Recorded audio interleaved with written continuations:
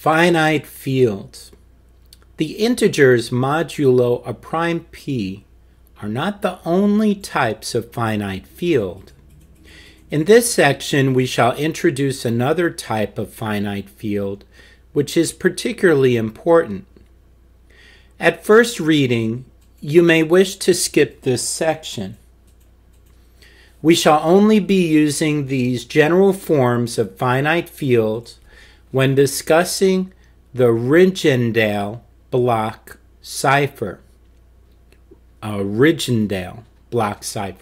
Stream ciphers based on linear feedback, shift registers, and when we look at elliptic curve-based systems. See, we shall only be using these general forms of finite fields when discussing the Rigendale block cipher. Stream ciphers based on linear feedback, shift registers, and when we look at elliptic curve-based systems. For this section, we let p denote a prime number. Consider the set of polynomials in X whose coefficients are reduced modulo p. We denote this set f sub p bracket x. Usually this bar notation is used for number systems, which forms, so the f with the with this typeface would represent some number system. Like the real numbers would be an R with that kind of typeface. All right, we denote the set f sub p of x, which forms a ring with the natural definition of addition and multiplication. Of particular interest is the case when p equals 2, from which we draw all our examples in this section. For example, in f sub 2 of x, we have 1 plus x squared plus x cubed equals 1 plus x squared plus x cubed. Let's see.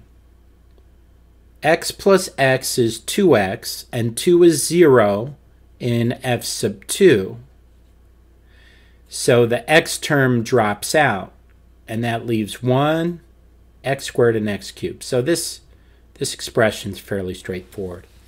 All right, and 1 plus x squared times x plus x cubed equals x plus x squared plus x to the 4th plus x to the 5th. So this isn't a teaching video, so I'm not actually going to work that out on the screen for you. Eventually, I'd like to do some teaching videos, though, to explain everything. All right, we're in the section on modular arithmetic, groups, finite fields, and probability, and we're looking in particular at the finite fields section. All right, just as with the integers modulo a number n, where the integers modulo n formed a ring, we can take a polynomial, f of x, and then the polynomials modulo f of x also form a ring. We denote this ring by f sub p of x, fraction bar, f of x, and then f sub p of x. This division notation is also used for cosets. Or more simply, f sub p of x, fraction bar, parentheses, f of x. Is that to imply this is generated, a set generated by f of x? But to ease notation, we will often write f sub p of x, fraction bar, f of x. Okay, so at this point you saw he gave you this, he narrowed it down to this, and then he narrowed it down to this. So when you see this notation, it has compacted and summarized this notation up here. So he's trying to be clear for you so that later you don't get confused. Okay, so but to ease notation, we will often write f sub p of x, fraction bar f of x for this latter ring. When f of x equals x to the 4th plus 1 and p equals 2, we have, for example, 1 plus x squared times x plus x cubed mod x to the fourth plus 1 equals 1 plus x squared. Since, okay, so here's the explanation, x plus x squared plus x to the fourth plus x to the fifth equals x plus 1 times x to the fourth plus 1. And of course, because you're multiplying by x to the fourth plus 1, this is going to be 0 in this system. So, and that will leave you with the 1 plus x squared that they get up here. When checking, so this is pretty well written, this book, actually. He's pretty clear that you can almost read it. When checking the above equation, but folks, to do math, you have to solve problems. Remember that. When checking the above equation, and to understand math, you need to solve problems. When checking the above equation, you should remember we are working modulo 2. Recall, when we looked at the integers modulo n, we looked at the equation ax equals b mod n. We can consider a similar question for polynomials. Given a, b, and f, all of which are polynomials in f sub p of x, does there exist a solution alpha to the equation a times alpha equals b mod f? With integers, the answer depended on the greatest common divisor of a and f, and we counted 3 possible cases. A similar 3 cases can occur for polynomials, with the most important one being when a and f are co-prime and so have greatest common divisor equal to 1. A polynomial is called irreducible if it has no proper factors other than itself and the constant polynomials. Hence, irreducibility of polynomials is the same as primality of numbers. Just as with the integers modulo n, when n was prime, we obtained a finite field. So when f of x is irreducible, the ring f sub p of x mod f of x, or f sub p of x divided by f of x, also forms a finite field. Let's see, irreducibility of polynomials is the same as primality of numbers. You know, in that small statement, hence irreducibility of polynomials is the same as primality of numbers. It actually compacts the fact that you can go from one entire course on just numbers to another entire course that is about polynomials. Just as with the integer modulo n, when n was prime, we obtained a finite field. So when f of x is irreducible, the ring f sub p of x slash f of x also forms a finite field. Consider the case p equals 2 and the 2 different irreducible polynomials. F sub 1 equals x to the 7th plus x plus 1. And f sub 2 equals x to the 7th plus x cubed plus 1.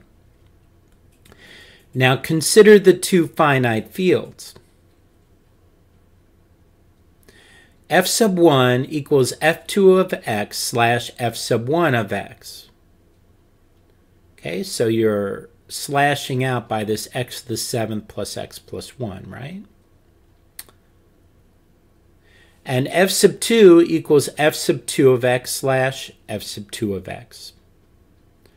So f sub 2 is f sub 2 of x with the x to the 7th plus x cubed plus 1 in the bottom.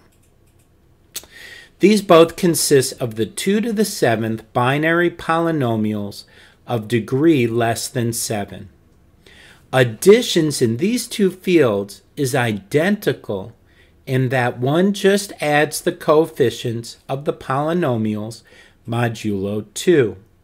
The only difference is in how multiplication is performed.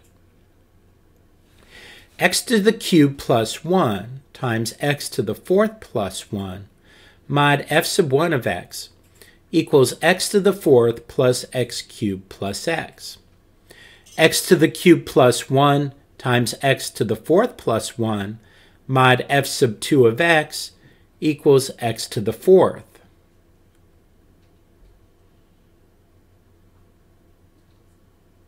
Okay, he showed the multiplication up above. So that's when, the numbers that drop out are the ones that are equivalent to 0, depending on what you mod out by, will be what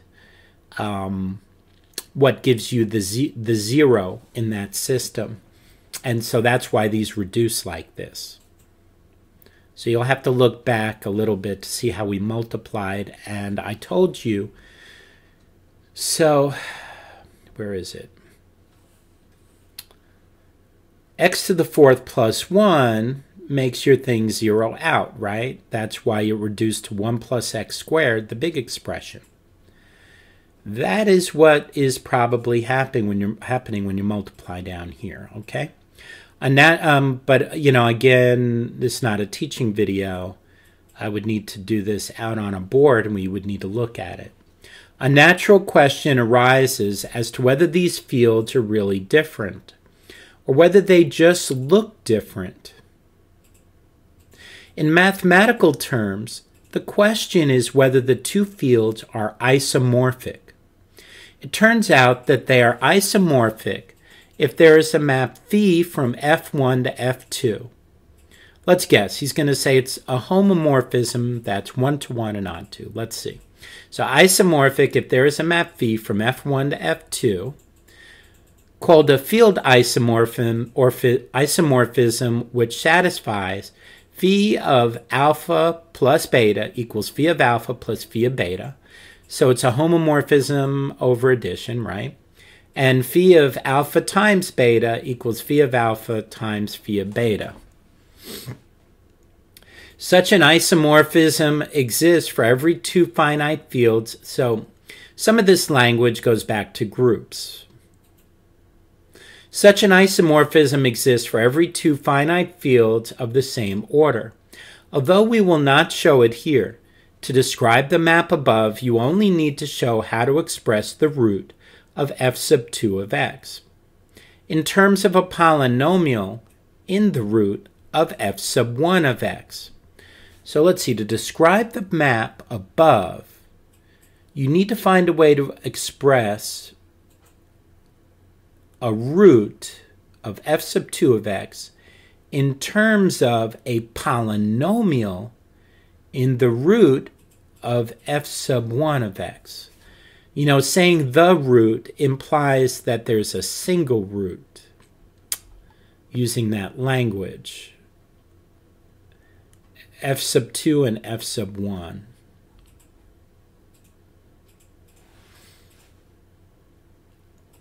The above construction is in fact the only way of producing finite fields. Okay, so you'd have to prove that's the only way. Hence, all finite fields are essentially equal to polynomials modulo a prime and modulo an irreducible polynomial for that prime. Hence, we have the following basic theorem. I would love to do a video on Galois theory, irreducible polynomial. All right, theorem 1.6. There is, up to isomorphism, just one finite field of each prime power order. So by up to isomorphism, he means that basically for each prime power, all those fields are going to turn out structurally identical, even though the objects may look different, or the elements. The notation we use for these fields is either f sub q or g of f of q. Either f sub q or gf of q. With q equals p to the d, where d is the degree of the irreducible polynomial used to construct the finite field. we of course have f sub p equals f sub p of x slash x. The notation gf of q means the Galois field of q elements. You see the word Galois there. Finite fields are sometimes named after the 19th century French mathematician Galois. Galois had an interesting life. He accomplished most of his scientific work at an early age before dying in a duel. Very true, and Galois theory is not totally easy to understand. It takes quite a bit of work. There's a very nice book by a guy named Gall, I think Gaal, that helps you get into Galois theory. There are a number of technical definitions associated with finite fields which we need to cover. Each finite field K contains a copy of the integers modulo p for some prime p. We call this prime the characteristic of the field. Okay. Finite field K contains a copy of the integers modulo p. P is the prime, this prime is the characteristic of the field, and often write this as CHARK. That's the character of the field K. The subfield of, so CHARK is the character of K, which is a prime, a copy of the integers modulo p for some prime p. The subfield of integers modulo p of a finite field is called the prime subfield. There is a map phi called the pth power, Frobenius map, defined for any finite field. Notice that's a capital phi. The pth power Frobenius map. Okay, so in this notation, phi, and he's defining the map with the bracket, where f sub q is taken back to itself, f sub q, and elements alpha, you notice this little line here, each individual element alpha is mapped to alpha to the power p. So they're telling you how to do it here.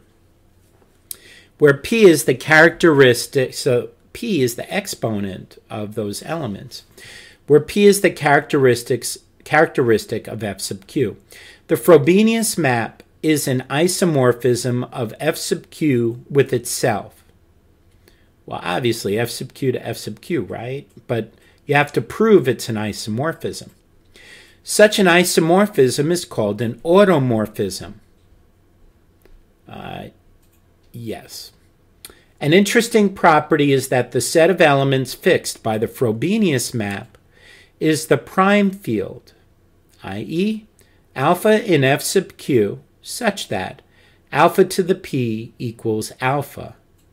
That is f sub p.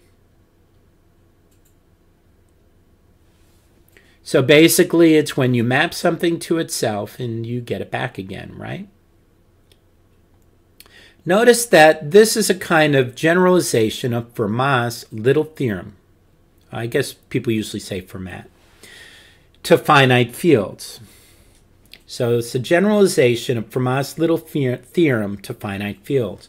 For any automorphism chi of a finite field, the set of elements fixed by chi is a field, called the fixed field of chi. Hence, the previous statement says that the fixed field of the Frobenius map is the prime field f sub p.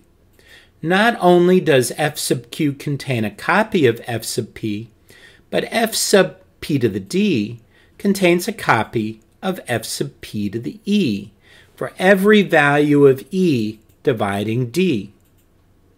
In addition, f sub p to the e is the fixed field of the automorphism capital phi to the e, i.e., okay, here they define it.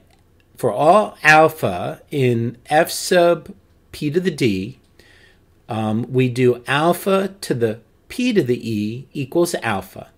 And that is basically f sub p to the e.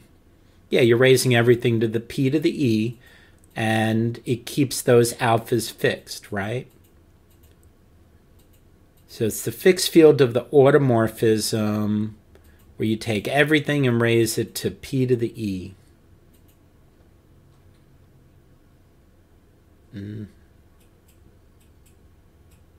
F sub p to the e is the fixed field of the automorphism.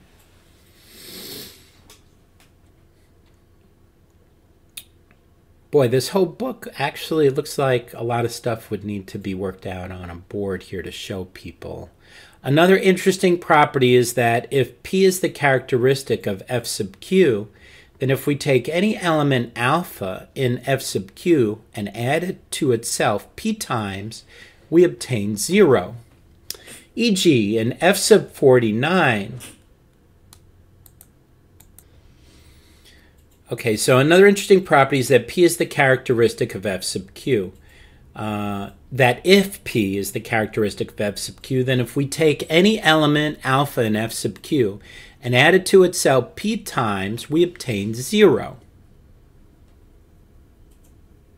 If we take any element alpha in f sub q, add it to itself p times, we obtain 0. So in f sub 49, we have 2, 3, 4, 5, 6, 7. So you add x to itself 7 times. You have 7x. And that's going to be 0 mod 7. The non-zero elements of a finite field, usually denoted f sub q to the star. Usually star represents 0 taken out. Oh yeah, so non-zero, right? Form a cyclic finite abelian group. Cyclic, so it's generated by an element. We call a generator of f sub q to the star a primitive element in the finite field. Such primitive elements always exist, and so the multiplicative group is always cyclic. In other words, there always exists an element g in f sub q such that every non-zero element alpha can be written as alpha equals g to the x for some integer value of x. As an example, consider the field of 8 elements defined by f sub 2 to the third equals f sub 2 of x slash x to the third plus x plus 1 in parentheses. So f sub 2 to the third is 8. F sub 2 of x, sometimes I say mod when I see this slash. Parentheses, x to the third plus x plus 1. Now we went over this parentheses notation above, and often the parentheses indicates that it's generated by the polynomial over the coefficients of a given field, right? In this field, there are 7 non-zero elements, namely 1, 1, alpha, alpha plus 1, alpha squared plus 1, alpha squared plus alpha, and alpha squared plus alpha plus 1, where alpha is a root of x cubed plus x plus 1.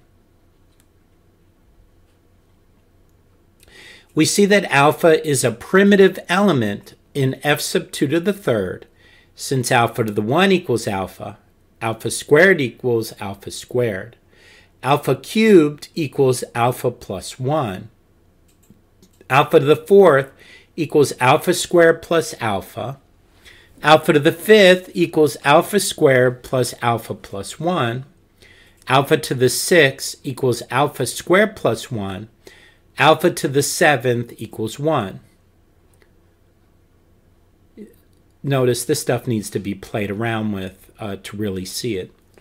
Notice that for a prime p, this means that the integers modulo a prime also have a primitive element. Since z mod z slash pz equals f sub p is a finite field. So for a prime p, this means that the integers modulo or prime also have a primitive element, since z slash pz equals f sub p is a finite field.